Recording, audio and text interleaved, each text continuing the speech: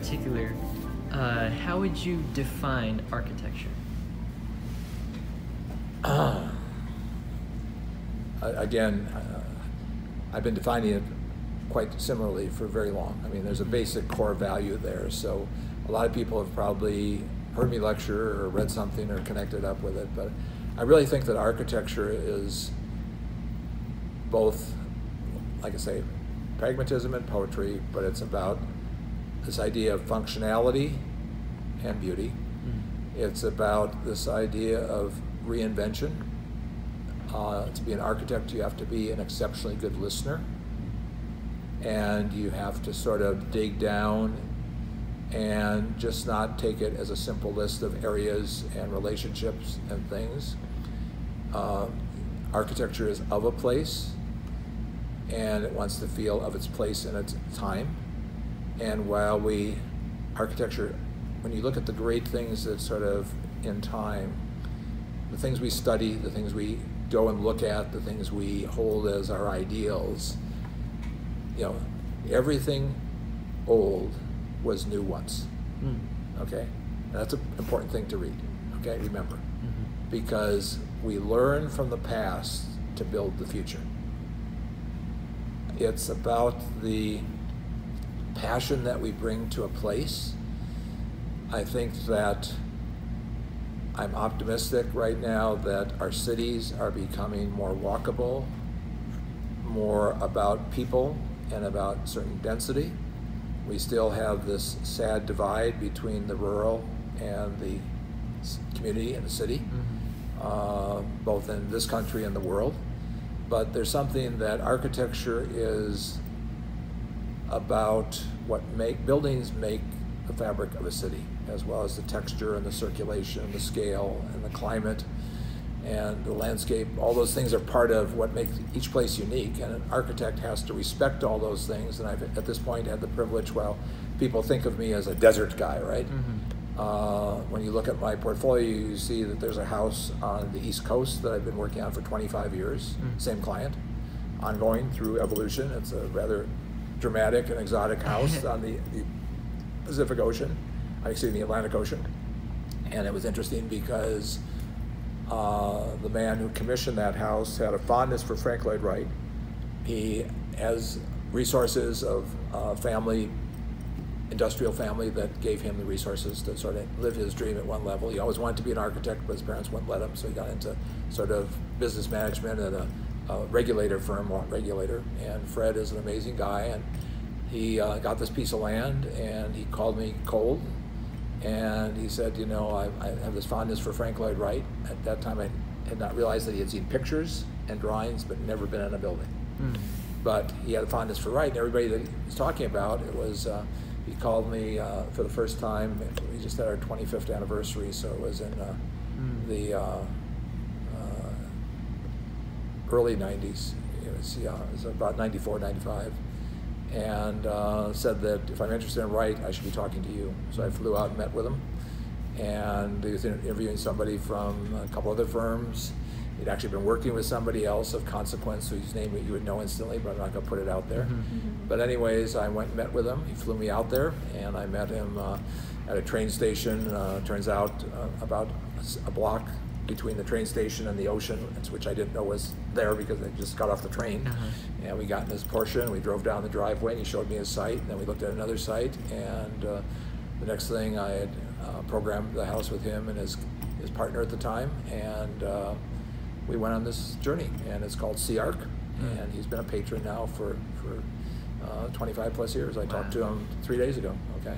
So we go from the East Coast to the West Coast, and there's work that's in San Francisco Bay, and there's work in Reno, Nevada, and there's work in Wyoming, and there's work in Colorado, and every time I go there, it's about discovering that place, and I'm not interested in bringing an architecture, my architecture, any place. I'm interested in bringing my ability to be curious and listen, and to create an architecture of those places, and coming from a Midwestern background, I know what cold is, but an architect's challenge is to be able to work anywhere and be respectful, and it's not just bringing a style.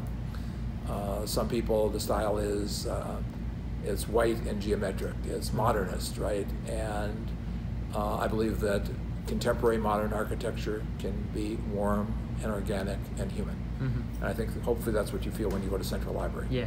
I mean, it's a different sort of modern building. Yeah. It's a building for the ages, but by its whole every being, it's of this place. It's not only metaphorically of this place as a mesa from Monument Valley in copper, in the copper state, even though the way it turned out, the copper probably came from Eastern Europe or South America because we couldn't get a wide coil to take advantage of the industrial manufacturing we needed for that metal to be formed, which was normally a technique used for grain elevators, which are made of steel. But the skin on the Central Library cost about $13.81 a square foot on a day when copper cost about $1.20 a square foot because of using grain elevator technology. A grain elevator that I looked at closely, not in the Midwest, but when I came to Arizona, behind the Hayden Flour Mill, which are the typical concrete towers down there in Tempe. At the time, they've been since taken down, they had built 2 bale-end grain elevators. And I wanted to use a curve abstraction and create this sort of form that almost feels like geology rather than architecture. Yeah. And yet is totally transparent on the ends. And by knowing that they could turn metal into curved forms easily in Nebraska, we sent them some copper sheets. We did the sampling, and it became the skin of this building, and it becomes this distinctive thing, and the quality and the nature of how it sits how it comes from the ground and kisses the sky. So, I mean, that's a case in point, but that was job. So just as a point of perspective, Phoenix Central Library is job number 317. Wow. Okay, and that was 20-some years ago now. Wow. Maybe 25 years old this coming month. So that's cool. It's a journey. It's a journey, right? And there's lots of patios, and there's remodels, and this, that, and the next thing. And like I say, we're now on job number 600 or 700. But I'm old enough. I'm turning 73 this year, and so hopefully there's a few years left. And but just the way things go. So, but sort of a general thing that you probably can make some sense out of. But architecture really is about it's a background, it's an armature for living, and it's there as something to enhance your life rather than command your life. And it's interesting because a number of years ago I was lecturing in Michigan, and the dean of the school, there was a Frank Lloyd Wright house, the owner had passed, a red square house, a really beautiful triangular house by Frank Lloyd Wright. And that became my hotel room for 2 nights. Okay, and it was ironic because I was about to give a lecture on Frank Lloyd Wright at the Phoenix Art Museum when I got back, and I woke up there, and I'd been to other Wright houses, and I'd been places, okay, and yet being there by myself, coming in, it was a winter's night, and I woke up, and it was this very complicated brick, typical Wrightian brick, and I think it was probably a cypress house. It was impeccable. I'd been there with the original owners before they died a couple times. I visited the house, right? And here I am waking up in the master bedroom in a hexagonal bed, right? And yet was really an interesting impression, is as heavily influenced by Wright as I am, and as respectful of Wright as I am. Wright can talk, he had his love for Japanese art, but he was not a lover of modern art in any way, shape, or form. And he felt that his houses, once you had a Frank Lloyd Wright house, it was everything. You didn't need any of that other stuff. Maybe a Japanese print, maybe this or that, a nice arrangement of flowers, my furniture, but nobody else's furniture, right? Meaning Frank's furniture, right? Exactly. And, but I woke up very early because I wake up early anyways, and I'm alone in this house, right? And it's like, oh my God, and you're doing this, that, and the next thing. And I realized that his houses were not, they were very much about him and his belief in ideas and whatever. The Usonian became almost, I don't want to say a cookie cutter, because they were they were good strategies. I've been in houses with clients of Frank Lloyd Wright, and Wright had never been to the site. He had never seen the finished product, and I'm sitting in these houses hearing their stories, right? That's very interesting. But waking up by myself in that environment, really thinking about Wright based on a lecture I'd been given a couple days, right? That I felt a prisoner. I really, and so my belief is that architecture should create well-proportioned, well-refined, materially responsive, elegant forms that are of their place that become your opportunity to create who you are and find who you are. Yeah. You know, not be controlled by this framework. And so, you know, and whether it's a functional building like a museum or a library, you know, they are buildings that meet this test of time because they're totally flexible, because as you've seen in your young life already, and I've seen in my slightly longer life, you know, change is an operative, but certain things don't change. And this whole awareness of proportion and scale and context and integrity of materials, and, you know, people use the excuse often that, you know, you don't get good architecture anymore because nobody can afford it. There aren't craftsmen to do it. There are craftsmen. There are still craftsmen. Yeah. But you have to have the ability as an architect to have a dialogue and listen. You know, it's not just because I drew it, you're going to build it. It's like, well, how would you do that if you question, you know, and again, there's this dialogue. I mean, gosh, it's only been a week ago. Time just moves along. About a week and a half ago, I did a mock-up of this tile ceramic quilt that's going to be the new skin of the additions at the Nevada Museum of Art. Really? And it was interesting because somehow we're working, we have our whole, 20 plus years, we have a new museum director, but Amy Opio, the CEO of whose project it is at the museum, was with at the beginning in 1999. The only person that's not there is the original landscape, which was peripheral at the time, and now I've got somebody that really is totally, but everybody else, the gentleman that sits at this desk here is sitting with me in Portland right now as we go through this phase of the project, worked on the original project, even though he went to Chicago after that and did other things. Yeah. So it's really a unique experience, right? But anyway, I have this idea of ordinary Endicott black. It's a black building, inspired by the Black Rock Desert when you look on the website for the Nevada Museum of Art. And the new skin will be black, and it'll be ceramic, it won't be metal, it won't be black drive-it. It'll be this whole new thing, and it's got a much simpler geometry at one level on the exterior. It's not as dynamically curvilinear and sculptural.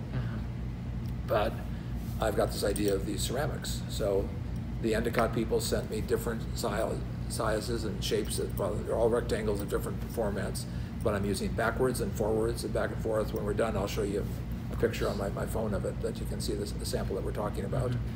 And anyways, so I told the contractor, original contractor, built the first building for us, did the other things that we've done over the years, so that's ideal.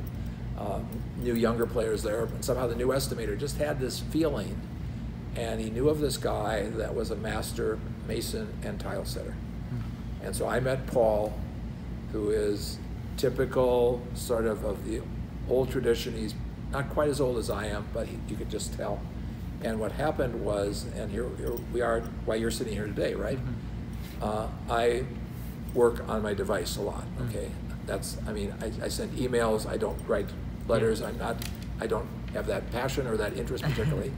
And so anyways, when I was describing what I wanted to do for my mock-up, and I knew this day was coming, and I'd heard about this guy, Paul. I didn't know his name was Paul even at that point. It's from Eastern Masonry. And Eastern because his feeling is that all the great masons in America came from the Northeast. Okay, so I think it's called, the company name is Northeast Masonry in Nevada. Where do you get this name, right? Well, he knew the Portuguese and the Italians and all the great masonry tradition of that part of the country. So he named his masonry company years ago off of that name. Totally cool. And so here's Paul, Anglo guy, physical, good shape, and running the company, gets in and out, very big, successful company. And he basically knows they're being considered for this job, but he was too busy to do it, right?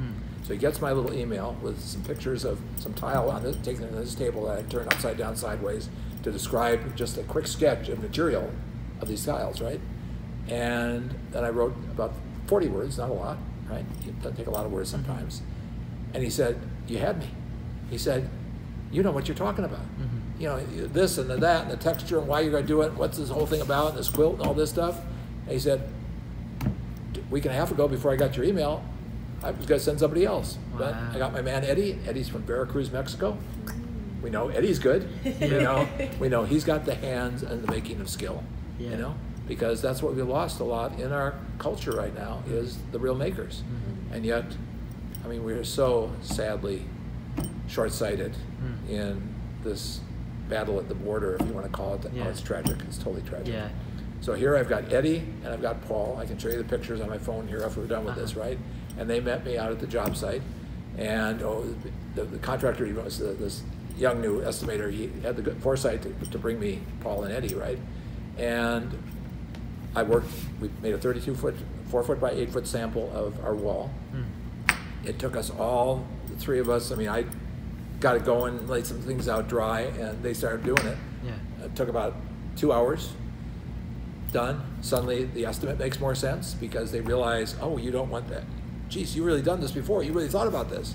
And they were just really, really happy. So by the next day we had it tilted up and it's photographed, and we're going to use that as part of the rendering technique because we'll have the real samples to photograph and it'll be in different sunlight and things like that. And that'll be part of the whole thing. And so it's about that sort of connectivity to reality. And again, you're going to have a lot of work. This won't come up live for a little bit because I'm going to challenge you to make this your little your soundbite here.